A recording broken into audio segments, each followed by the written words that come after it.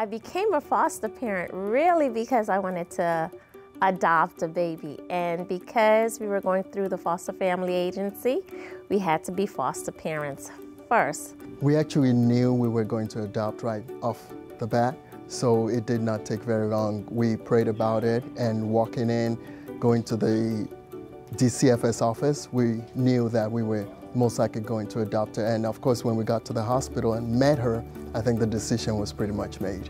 My husband and I, we got married and we thought about increasing our family size.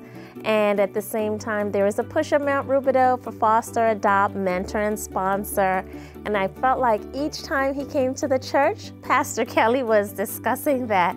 And he kept nudging me saying, I told you, this is what we need to do. This is what we need to do.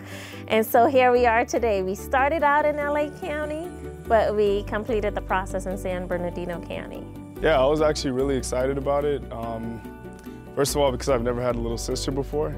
And then it's always fun to just have a baby in the house, just keep it interesting, have somebody running around. And I used to be the middle child, but now I guess I'm the second child because there's 4 of us now.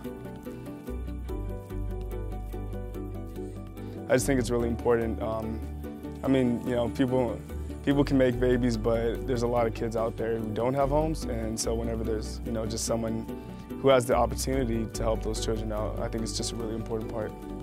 I would say if someone is thinking about adoption, just remember the kids are gentle, and I think you have to be all in. But remember, you're adopting a child, you're taking a child into your home that needs your love and your care.